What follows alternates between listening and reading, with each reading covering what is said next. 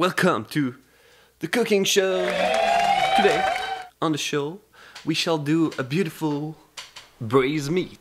So yeah, let me explain to you the mentality behind braising meat and what type of cut you should prefer. So to know if a part of an animal needs to be cooked for a long time, it's all about how much this muscle has work. So more muscle has collagen, more it has to be cooked for a long time. It's all the collagen in the muscle that are like all mixed up. But when you cook it for a long time, they all get individually nice and structured, and you end up with a tender and delicious meat. So that's why in a cow, something like the shank or the shoulder is gonna have a lot more work, so you're gonna have to braise it and cook it for a longer time. But something like the filet mignon, which is right in the middle of the cow, and it's pretty much a muscle that the cow doesn't even use. This is gonna be highly tender without any cooking.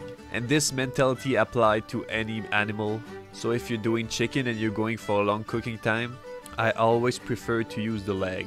So yeah, next time you go to your butcher and you want to try a new cut of meat, just think about this principle and you should know how much time you should cook it.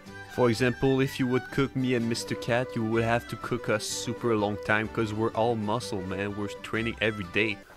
Alright, so for the pasta, we're gonna need only 2 ingredients. Pretty simple. We're gonna use the extruder and we're gonna do some harrissa pasta. We're gonna have a nice orange looking pasta. It's gonna be flavorful. Yeah, that's it for the pasta.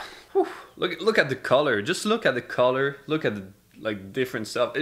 How could this not be amazing if we burn it? If we burn it, probably not gonna be amazing, but other than that, we're surely gonna nail that. First, we're gonna braise our beautiful lamb shank. Look at this beauty. We got a bunch of spices. This mix of spices named hanout. The mix of spice usually contains cumin, ginger, cardamom, pepper, lavender, roses, saffron, turmeric, nigel, nutmeg, clove, and much more.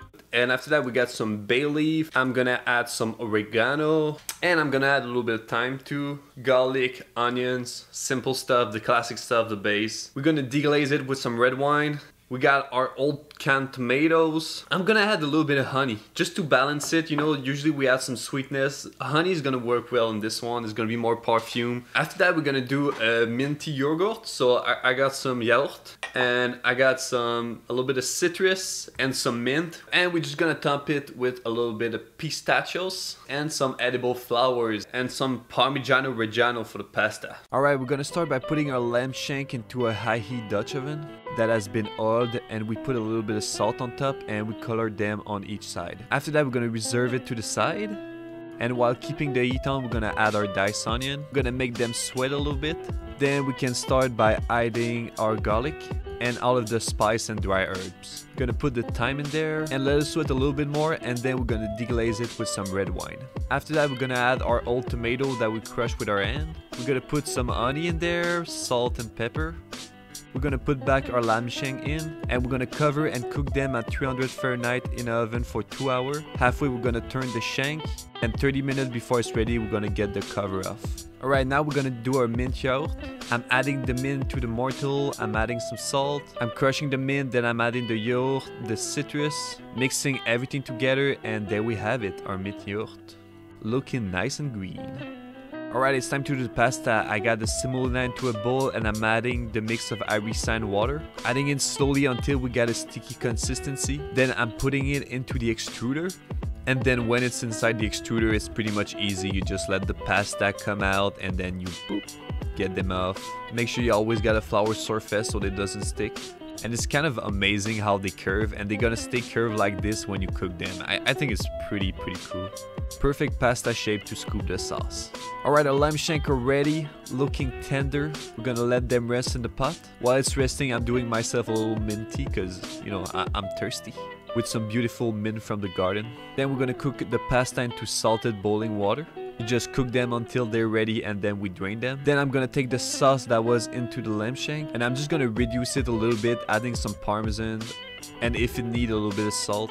When it's nice and thick, we're gonna add our pasta and just mix everything together. I mean, this is already super flavorful. Alright, it's playing time. We put our pasta in. Then we're gonna top it with our lamb shank. Look at this bad boy. Next, we're gonna cover it all with our mint sauce. Make sure you put a lot of that. It is super flavorful and it balances the whole dish. And I personally like to top it with the pistachios and a little bit of edible flour. And I'm adding some of the mint from the garden too. And there we have it, guys, the perfect lamb shank. This pasta is amazing. There's so much flavor, so much color. It's a beautiful piece of meat and I think we did it honor. This is probably my favorite meat to braise. It is just nice and fatty, so everything is tender and it got a lot of taste. And with the pasta and the sauce, it was just amazing. Everything went well together. It's just a banger. You gotta do it. Come on, man. Look at this meal, look at this tea. A nice mint tea going with this. Perfect pairing. Okay, I guess I'm just gonna go into it because it's looking flicky good.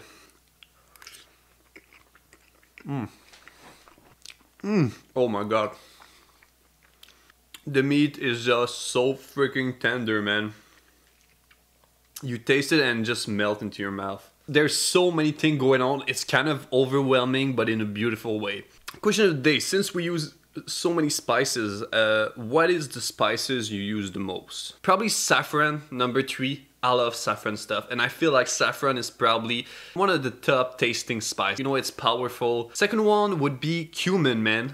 I mean, you put that in everything, you know, falafel, you put that into your favorite curry, your cumin into Mexican food too.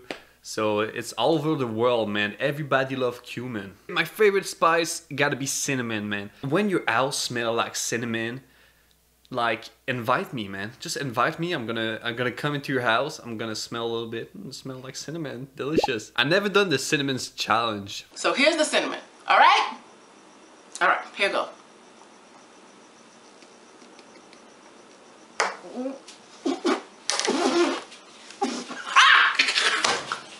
You know, that is, but I'm pretty sure I would enjoy half of it. Cinnamon is just used all around the world. With apple, I'm a big apple guys because I live into Quebec. You know, Quebec, we got apples, and like cinnamon and apple are just the perfect match. You know? They were meant for each other. You broke me? Yes. It wasn't over. It still isn't over. That was amazing. We barely got a clean plate. I cannot eat the bones. Maybe Mr. Cat's gonna... I don't think he's gonna eat the bone, but the bone is bigger than him. Peace. Salute.